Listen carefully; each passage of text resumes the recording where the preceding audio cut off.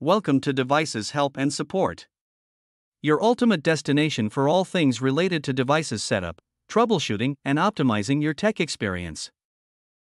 Today, we're excited to guide you through the complete setup process for your Linksys RE6300 Wi-Fi range extender.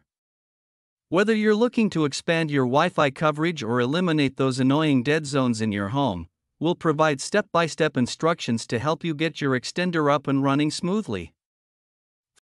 Next, we'll dive into the manual setup method. This approach requires connecting the extender to your Wi-Fi network through a web browser. We'll guide you step by step on how to access the extender's settings, enter your network information, and ensure a seamless connection. This method is great for those who prefer a hands-on setup process or encounter issues with other methods. Let's get started. Power up your Linksys RE6300 extender by plugging it into an electrical outlet. Ensure it's positioned within the range of your existing Wi-Fi network for optimal performance. The LED indicator will light up, signaling that the extender is receiving power and is ready for the setup process. Connect to the Wi-Fi network named Linksys Extender Setup using your computer, smartphone, or tablet. This network is specifically for the setup process, allowing you to configure the extender settings. Once connected, open a web browser to proceed with the configuration.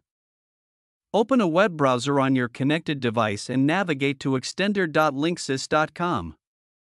This will take you to the Linksys Extender Setup page, where you can begin configuring your extender to boost your Wi-Fi network's range. Follow the on-screen instructions to proceed with the setup. Configure the extender by following the on-screen instructions provided on the Linksys Extender Setup page. You'll need to select your existing Wi-Fi network and enter the network password. After that, you can set up a new network name, SSID, and password for the extended network. Once you've completed these steps, the extender will reboot and connect to your existing Wi-Fi network, extending its range.